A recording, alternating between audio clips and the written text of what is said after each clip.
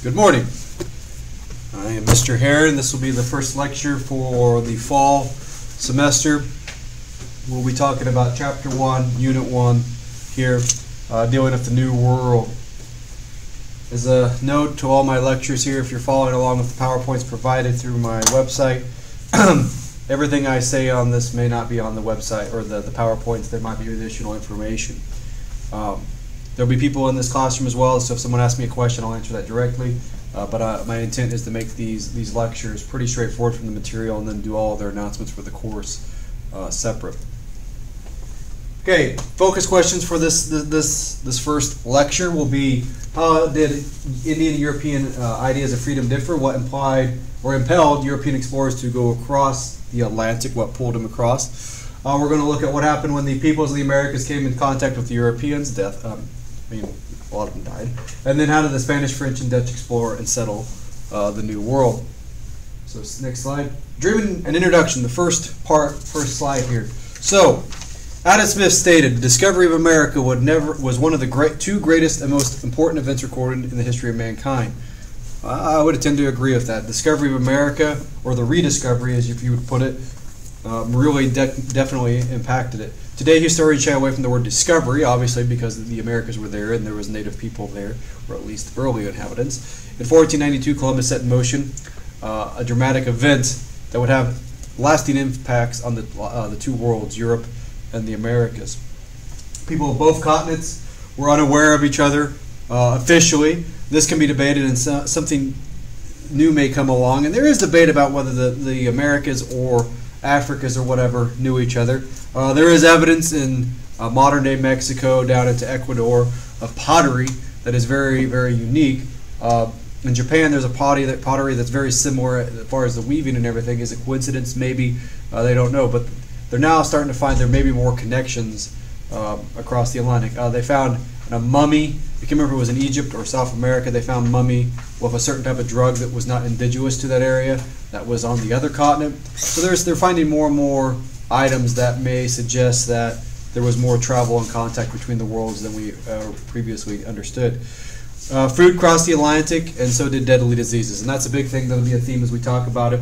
Diseases will play an important part as we move forward. Start of African slavery in the New World.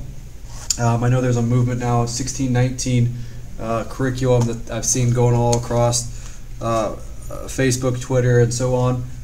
That's fine. Increased education about African slavery specifically is great, but slavery existed in the New World long before the Europeans even came.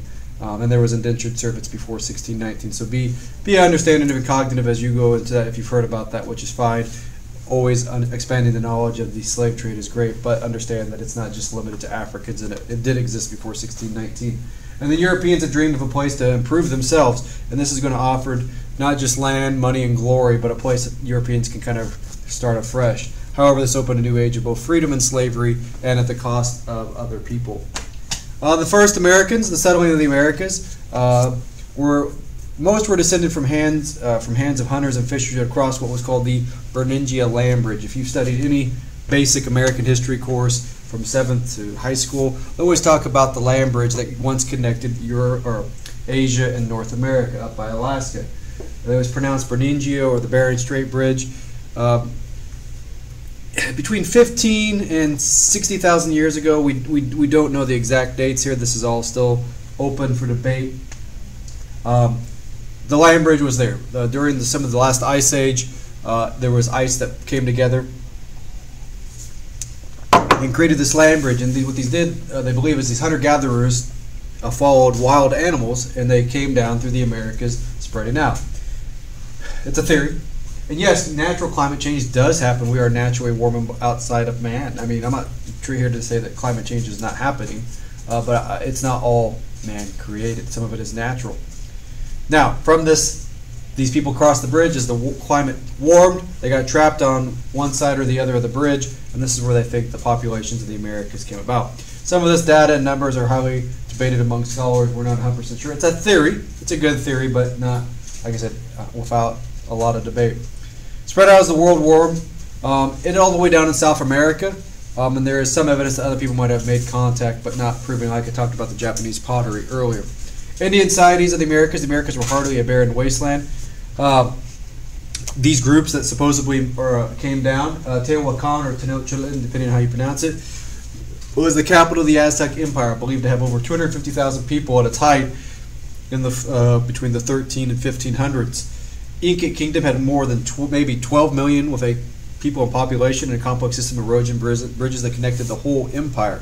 No North American group as large as the South American, but they all lacked the technology Europeans had mastered, such as metal tools and machines, gunpowder, scientific knowledge for long-distance navigation, and horses. Horses are not native to North America.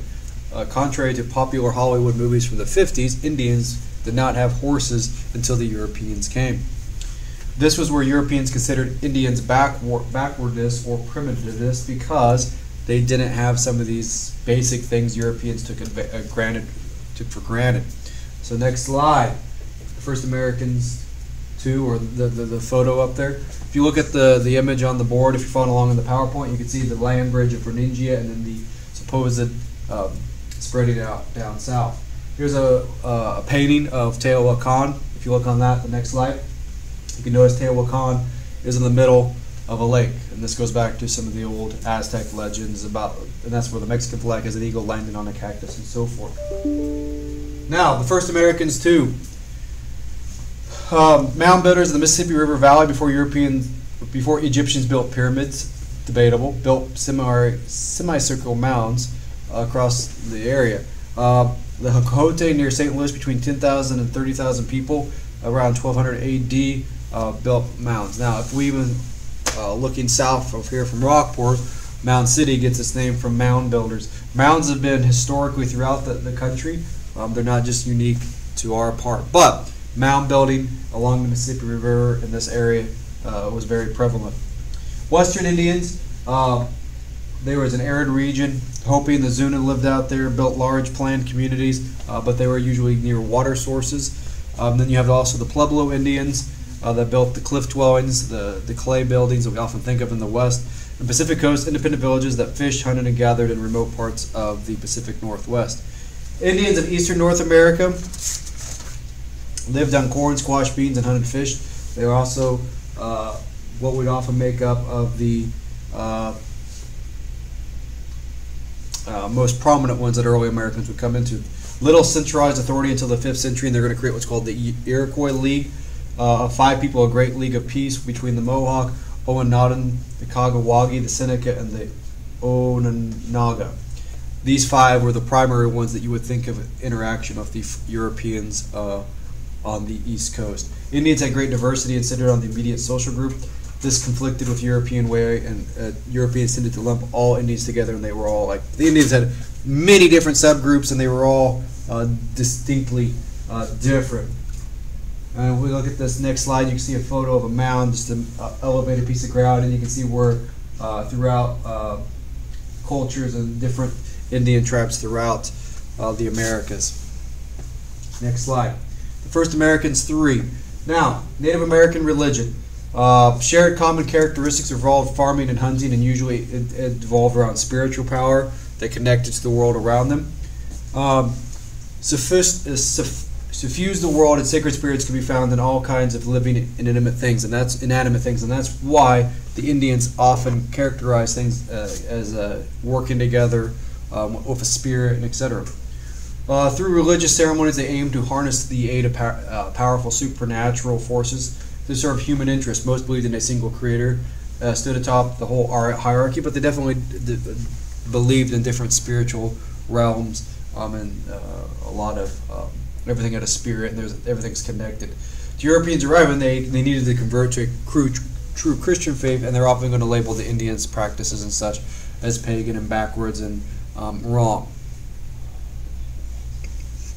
Now, to understand one thing, when these northern Native Americans, not as much, but when you go into Central American, the Aztec, as we now know more and more history, the Aztec were pretty ruthless people. One thing to note, I often think we forget about, like the Aztec and the Inca, some of their methods of dealing with it, their laws and stuff, would have been kind of barbaric to many Europeans because it was so much different. They have found, I think it was the The Aztec were known to we now know did children's sacrifices.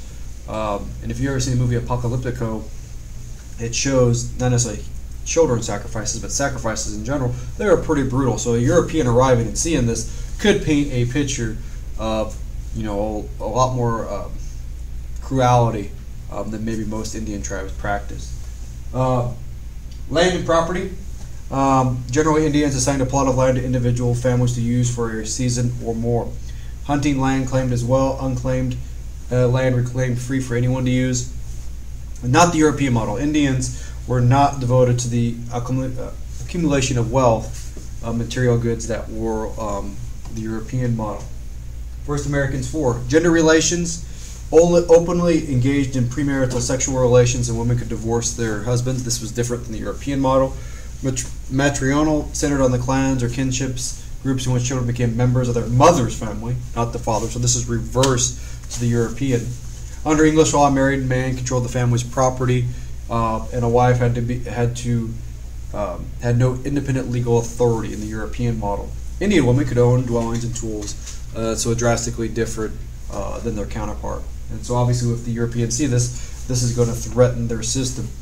The European views of the Indians, noble savages, grew worse over time. They will start taking more apprehension toward the Indians. Centered on religion, land use, and gender relations, maybe even worship the devil, they would often accuse them of. Spanish claimed land by conquest, while Dutch, French, and English claimed land because it was actually not being used. They said it was just there. Described them as lacking freedom. So the common theme here is the Spanish are going to come and conquer them and then say they got to convert to Catholicism. The French, Indian, and Dutch are going to say, well, the land is not actually being used, so we're going to take it and use it and work the land. So the Europeans' mindset was much, much different than the Indians and how they use the land. Indian freedom, European freedom. Obviously, here as we look at this first slide, two drastically different. They're plural. They're going to contradict each other quite a bit.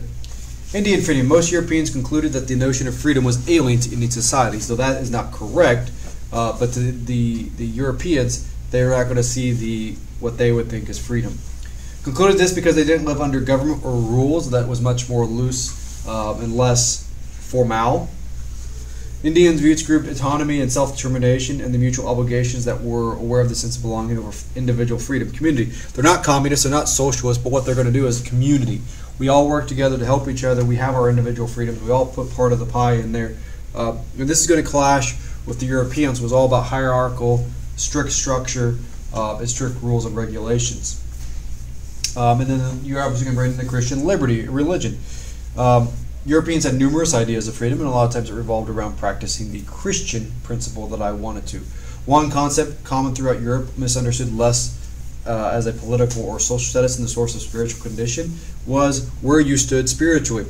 Freedom meant abandoning a life of sin and to embrace the teaching of Christ. Each country, it was different, and religious uniformity was essential to public order, especially in Spain. If you study the Inquisition, religious authority and control was very paramount. They didn't want disorder. Disorder bred chaos. Chaos was sin, and etc. Those who disagreed were persecuted or driven out. And this is where you kind of we'll get to later with the Pilgrims. They dissented with a different take on American religion or Christian religion, and that's why they came, because they want to practice their version of it. Indian freedom and European freedom too. Freedom and authority in Europe. In its secular form, the equating of liberty with obedience to a higher authority suggests that freedom meant obedience to the law. So if you're going to be a good Christian, good here, you're going to follow the law. Understand that not all are equal. You have a hierarchical status that you're in, and ranked of graduation of social status. Men were dominant, women were submissive, ordained by God. So this is a very strict social structure in the society. I don't think modern women would like this at all, would they? No. Modern women would rebut. They would take whatever they had. They'd take their pitchforks. They would throw stuff and try to hit people and get things going, right? They're not going to adhere to it. So even looking through the modern lens, it's hard for us today to comprehend that, right? Well, he said, well, it's backwards, all this. We're no different than the Europeans at that time looking at that. That was their structure. That's what worked for him. Now, was there some bad things about it? Absolutely. But was it all men just taking advantage of women, rape, pillaging, and all? No. That's not the case. What it did provide them indirectly, without a lot of people realizing it, was stability. You've all been in classes where you have a kid that distracts everything.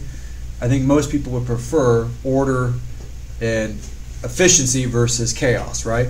And this was their version of order, no chaos. And people were more willing to do that if it provided them also protection, food, and other things. Now, liberty and liberties, in this society, liberty came from knowing one's social place and fulfilling the duties appropriate to one's rank. And many people bought into that. They understood where they were in the pecking order. Numerous modern civil liberties did not exist as we think of today. Because you were a low class, that's where you're at, but it wasn't always bad. Now, it could be a lot better. I'm not disagreeing, but like, this is how things were maintained, the status quo. Nonetheless, every European country that colonized the New World claimed to be spreading freedom, and for its own population and for Native Americans. Obviously, we know the Native American story is not that rosy, but for Europeans, this was the first opportunity they had to break out of that mold. Now, the idea was the old European model would carry over. In some cases, it did, but people will obviously in the colonies challenge that and change it. And we'll get to our own history later, and that's the point of this American history class. It does change. The expansion of Europe, the second event Adam Smith liked to the Columbus's voyage of 1492, so the first event was by Adam Smith was 1492, was the discovery by Portuguese navigators of the sea route from Europe to Asia. So that was the other one.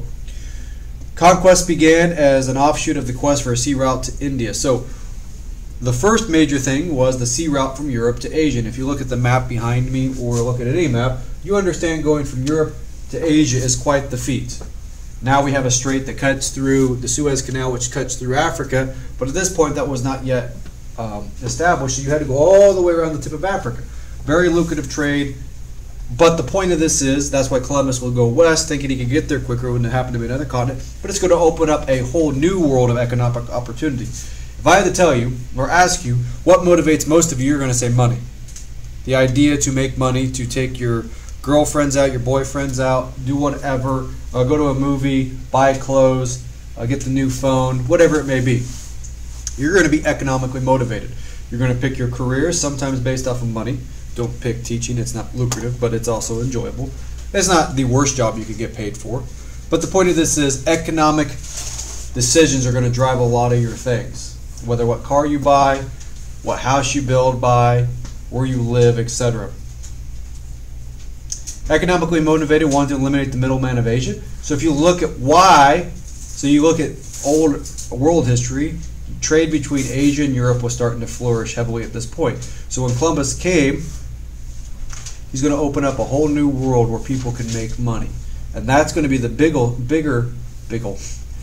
single motivator is I can make more money now. Now, Chinese and Portuguese navigation, the first global empire was not European, it was Asian. The Chinese had went into the Pacific in that area around India. Admiral Zheng He actually reached all the way to the east coast of Africa. He spent 30 years sailing the oceans. And there's even a debate today that the Chinese hit the west coast of America during the 1400s or prior to that. There's shows that talked about finding the junk, which was the name of the Chinese vessels up in the Pacific, like up in Oregon, Washington area. However, the China did not feel the need for overseas expansion and ultimately ended the support in 1433. And they're going to pull back their fleets and they're not going to continue to explore. What that's going to do when they do that, they're not going to encounter the Portuguese, the British, the French, the Spanish, and so on. And they're going to allow them to take over those parts of Africa and those trade routes. Portuguese continued on down the east coast of Africa little by little. Their special ships were called caravels, special long design ships. I don't know if you look at it here, it's just a simple ship with a mast, and they had perfected the sailing technique. Now, you can see the route here where the Zheng He was sailing up until 1433. He was sailing a lot of area that would be eventually taken over by the Portuguese. Very effective. But most people don't even think about the Chinese being a master sailing group because they quit sailing. They basically said, we're not going to do it anymore. We don't want to worry about it. And so they pull back. Now, freedom and slavery in Africa.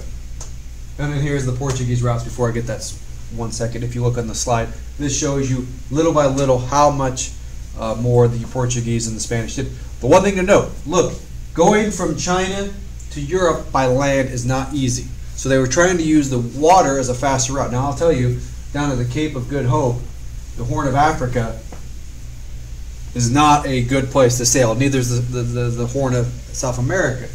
That's why they were looking, and when Columbus went west, trying to find a much, much quicker route to Asia. Now the expansion of Europe. 2. Freedom and slavery in Africa. Slavery long predated coming of Europeans. The coming of the Portuguese escalated or accelerated the buying and selling of slaves from Africa. I want you to understand, the slave trade is horrific. The Europeans play a major part in it. But African slaves were bought or were sold by Africans. Most of all the slaves acquired in the central part of Africa will be acquired by rival tribes and sold to Europeans.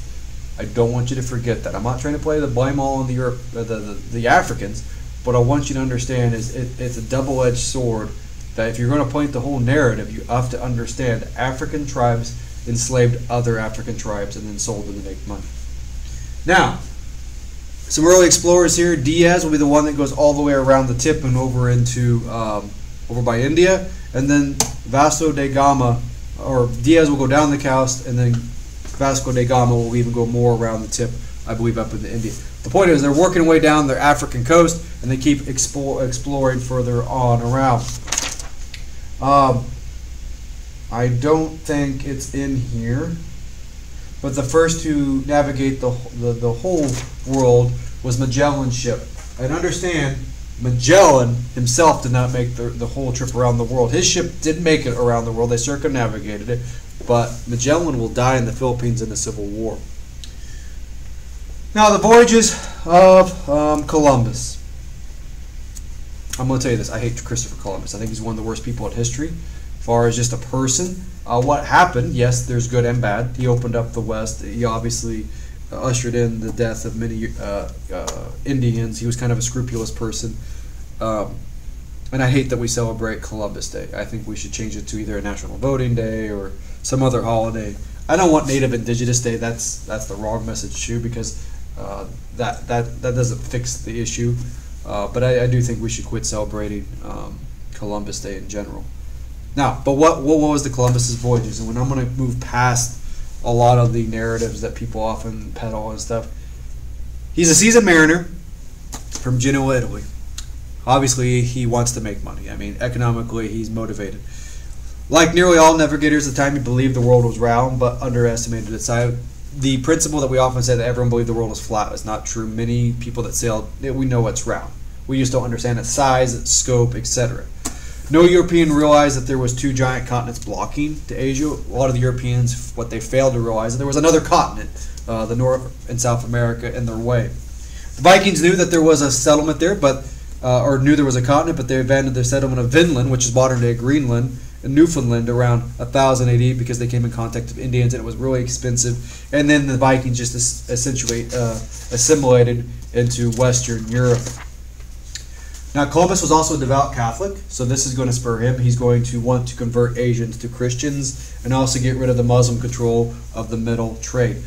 Economically, once again, the Muslims were the controller in that part of what we call the Middle East. They were the ones that controlled trade from China to Europe. They wanted to get rid of them. Now, Columbus had failed to get backing, financial bait. Think of him as an investor. He didn't get people that wanted to buy into him. Finally, it goes to King Ferdinand and Queen Isabella, who had just unified Spain. They were married in 1469 and unified Spain. And in 1492, it completed the Reconquista, or the reconquest of the Iberia Peninsula, which is modern-day Spain. And they had just kicked out Muslims, so they don't necessarily like the Muslims either, not to mention Jews and all the others. And he's going to appeal to their economic interest. They wanted also to convert Asians, so not only economic, but the Christian value. Let's convert these people to Christianity and strike back at the Muslims who controlled all the trade. And so ultimately Columbus will get the backing of that.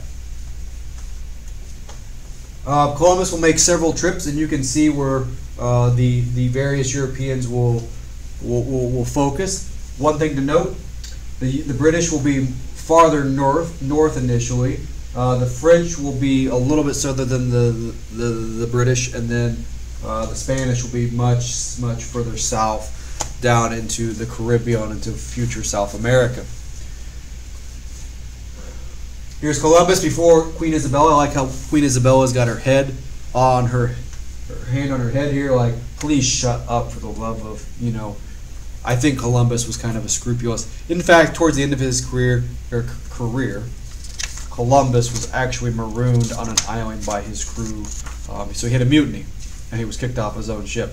So I think Columbus probably had a bad rap, as well as not well liked. He wasn't, I think, an enjoyable person to be around. Now, Columbus in the New World. So contact 1. On October 12, 1492, only after 33 days of sailing from the Canary Islands, Columbus arrived in what the modern-day Bahamas. He explored the islands off of Hispaniola, Haiti, and Dominican Republic, and Cuba. One ship ran aground, and he left 38 sailors there, but took back 10 natives back to Europe. So he's only going to come back with 2 ships. In 1493, he returned to Hispaniola and created a settlement called La Isabela. It failed, named after the queen. In 1502, Nicolas de Ovanda returned and established a permanent base there. Columbus went to his grave believing he had found a new route to Asia, and that's why when he saw the people, he called them Indians, because he thought he was in India. And like I said, so Columbus comes in. He's really not a commercial success, but he does do one thing to the Spanish. He opens up a whole new world of trade. Columbus, Italian Amerigo Vespucci between 1492 and 1502 realized, hey, this is a whole new continent not known to Europeans. This is not Asia. And hence why Amerigo gets named with the Americas. The continent would be named after him, not Columbus. And the thing is, Columbus never makes it to the actual proper America. He only makes it, if you look on the map, to Cuba, Haiti, off the coast of Florida. So he actually never makes it to the main land.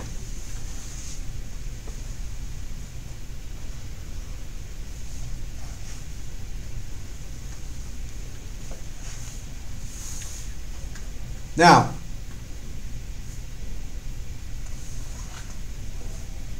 yep, and that concludes this slide. Sorry, I lost my thought for a second. Here's a glorious photo of Columbus, if you're looking on the PowerPoint now. Coming to the natives of his Christian cross and all this, the ships in the background, yeah. And with this picture, he brings death. And what I mean by death? Disease. And we'll talk about that more here a little bit in a minute.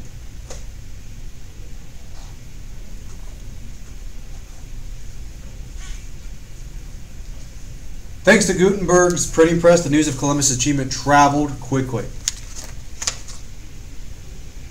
John Cabot reached Newfoundland in 1497, and others started more and more westward expansion. The Spanish took the lead, exploration and conquest, and all these people that will emerge will be called conquistadors, and they are going to take chunks of land in South America. These conquistadors, Spanish soldiers who took land for the crowd, became quite rich. Vasco Nuza de Balboa first was to see the Pacific in 1513. Ferdinand Magellan, I talked about him. First to sail around the world, his ship, I should say. Hearn and Cortez in 1519 arrived in Teotihuacan, the nerve center of the Aztec Empire. Aztecs were violent warriors who practiced ritual sacrifice. So to get allies to take out the Aztec was easy. Yeah, these people are taking us to the top of the pyramids, cutting our heads off, painting us blue. Yeah, we'll help you. You are better than these head cutting off people, though you have guns and you smell funny. We would rather help you than be part of the Aztec Empire. We often fail to realize how bad the Aztec were to other tribes. Cortez defeated the Aztec with only a few hundred men, help from the Aztec enemies, and then also they brought something called smallpox, which wiped out a huge population of the Aztec. Francisco Pizarro conquered the Inca similarly. In fact, he will brain in the Incan king who surrendered to him and murder him in front of the Inca council or the ruling group to send a message. After the Incan king had basically take all my riches and all this. Now gold and silver started to pour out of Mexico and Peru back to Spain, making Spain initially one of the richest countries in the world. Now, the demographic disaster, Columbus, what's called the Columbian Exchange. Transatlantic flow of goods and people from Europe to the Americas, including disease. Products imported to Europe were corn, tomatoes, potatoes, peanuts, and tobacco. and then tobacco becomes one of the early cash crops that is successful in the Americas. Things that were brought to the Americas: wheat, rice, sugarcane, horses, cattle, pigs, and sheep. It's hard of us in the Midwest to think of those are only European, not American livestock initially. Now, the final one, germs. There's no accurate estimate of how many people died from the Europeans, and then vice versa. Some Europeans will die from American disease, but it's pretty much one way on this. Estimate put between 50 and 90 million people in the Americas prior to arrival. Perhaps 80 million, or 1/5 of the world's total population at this point. Many of them are going to die from the germs. Generations of people will be wiped out that they're not used to. It was disease as much as military prowess and power advanced technology that enabled Europeans to conquer the Americas. The one thing that the Americas gave the Europeans, so we brought and basically killed them. European men are going to encounter STDs they never found, syphilis and others, and that's going to have its own mark. I don't need to go into that. The point of this is it's a demographic disaster. I mean, I've heard huge estimates as out of those 50 to 90 million people, I think anywhere 10, 20, 30 million, maybe 40 million died, give or take, over a several year period, not just 1 year. You know, you're talking like decades.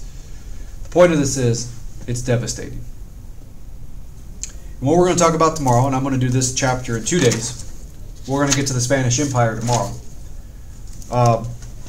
You're going to see that the Europeans were not that kind, especially the Spanish. And if you study the Spanish Inquisition ties into what happens a lot in the New World and into the Indians. And that's where we'll start tomorrow. If you have questions over any of what we've talked about today, please feel free to email me. Thank you. Have a great day.